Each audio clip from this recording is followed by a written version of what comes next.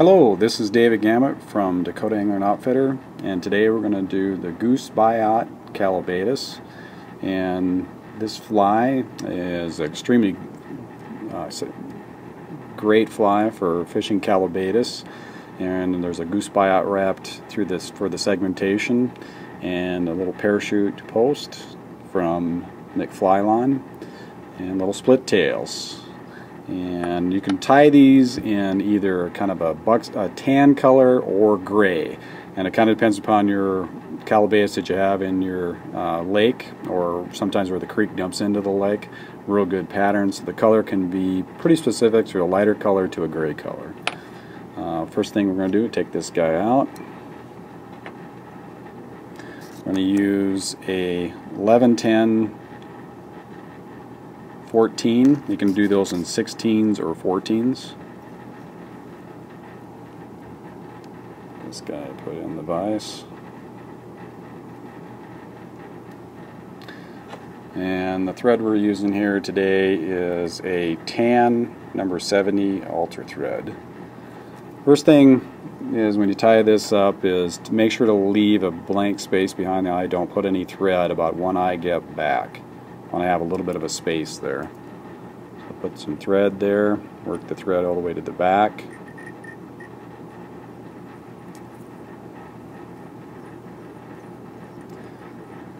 And we're going to do a split tail, so I'm not going to cut the excess part of this. Let that thread hang so it's about even with the barb of the hook.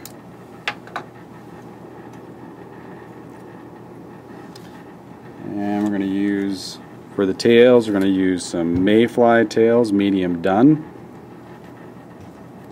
And we're going to pull off 4 fibbits. We're going to pull right straight down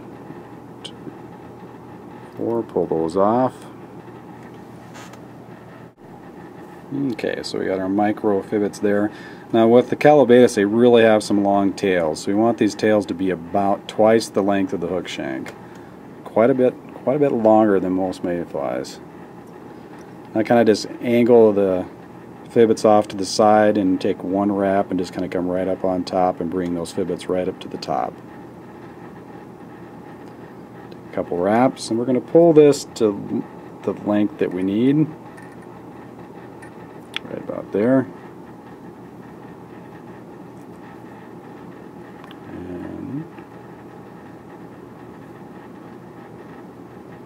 Wind the thread all the way towards the front. Hold that straight up. Cut out the excess.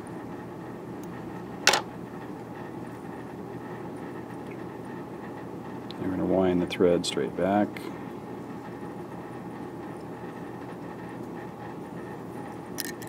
Take the thread wraps out of that. Okay, then you just take your thumb here and kind of push straight up, split the tails into 2 equal groups,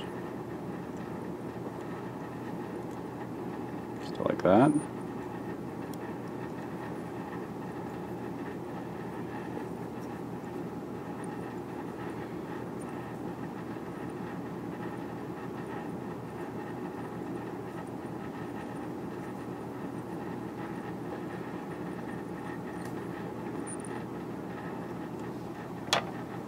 Thread up,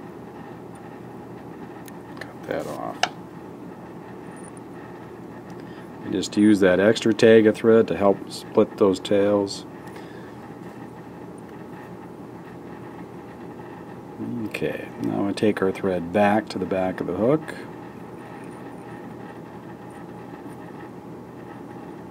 Kind of want that thread to lay flat. And get that to hang right there. We'll go back just a little bit farther. Okay, now we're going to tie in the Goose Biot. So you can do either gray or tan. It's a stripped Goose Biot. It comes off the leading edge of the wing, and the wing would be like on a goose. There's a wing edge, and they strip that off the side of the wing. And when they strip that off, there's little biots. It'll be looking like that when it's on the wing, and then they open it up in different pieces. And you just take one of the end ones here.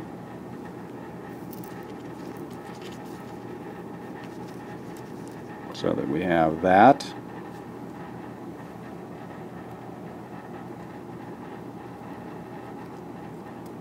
And like tie in the tip in at the back and wind the thread forward so it's locked in there. And then I want to build up a little bit of a taper here, so we have a thicker body towards the middle and thin towards the back end.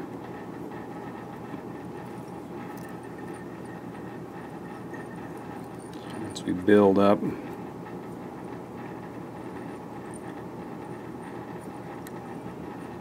wind up that thread.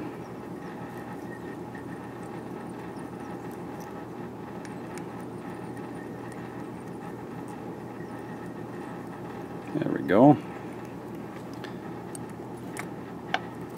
I'm going to use a rotary hackle pliers here, real slick, to help them wrap this. Right on the end.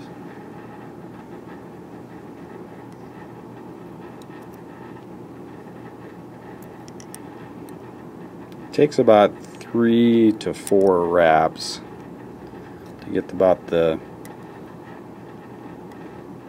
we got about 5 out of that one. And I just hold that hackle, the goose strip up, capture that with the thread. Let go of that.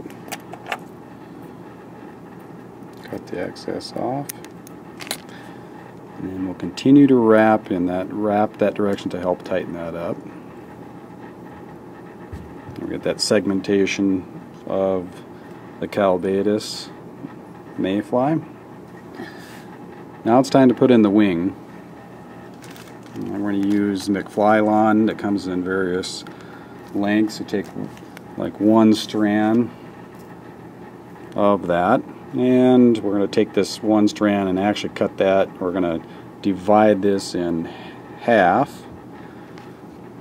so we get about a strand like that. We're going to bring it up from underneath the fly. And we're going to bring this thread just about, break it into thirds, 1/3 back. Straddle the hook, hold the material straight up.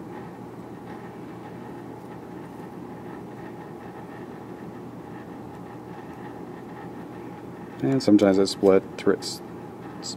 spreads out, just kind of grab the thread and kind of gather that back up. Do a few wraps in front, a few wraps in back.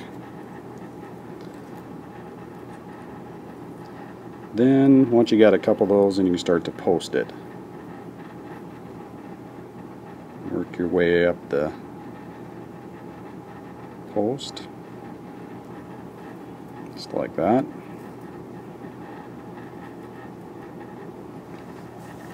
I'm going to do a little dubbing in the back part here. I'm going to use tan laser dub. It's got a little UV hue to it, kind of add a little sparkle to it. And do a wispy amount here, not a whole lot, very sparse. You can see about a few little pinch.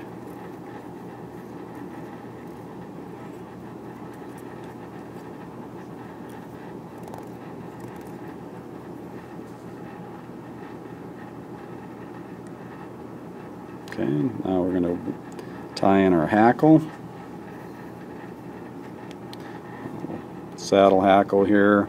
And you kind of want to judge your distance here, kind of about 1.5 hook gap here, looking at it just extending beyond the point here. You can go maybe 2 hook gaps. It's with the parachute you're allowed that little bit extra length. Now you can tie these either with the fly actually has or the wing of the hackle has a curve to it. And you can either tie that with the curve down, that would make the fly kind of staying on the water like this, or with it up like that. I tend to like to tie the hackle curved up, and that allows that fly to ride really low in the water film. Either way, it's really not going to make that big a difference. Okay, tied into the front. I'm going to be winding that.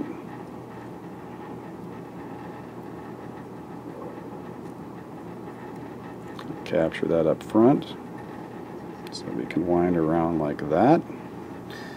Now that I got that in there, I do a little dubbing on the front here, just a wispy amount.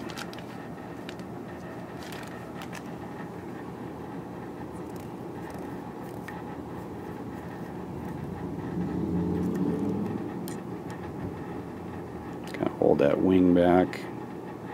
There we go. Take a thread towards the front. And before I wrap this around here, I'm going to put just a dab of head cement right on the wing, and allow that, when we wind that hackle right into the set into that, to hold it in. First wrap's going to be fairly high, and then after that we're going to wrap down. This next wraps are as close to the shank as we can get it. About 5 or 6 wraps there. Then take the thread and hold that hackle straight out and kind of capture that. Slide that right around and make sure to get it over the eye. Hold that material straight up. Grab the fibers, pull it back. Wind in front.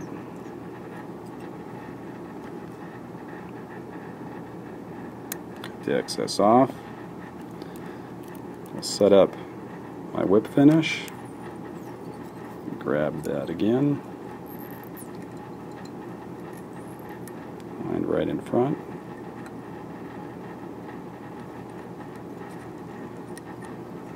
Sometimes you get a few stragglers there, it's no big deal, just cut them out. Stand that guy up. And we're going to put, Callibaetis has a little bit of mottling on their wing, little dark specks on there.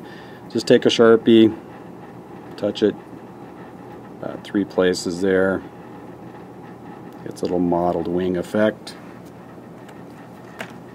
And then the distance, you want this wing, you know, about the shank, length of a shank, and then cut it off. And that's our Goose Biot Callibaetis. Again, thanks again. This is Dave Gamet from Dakota Angler and Outfitter.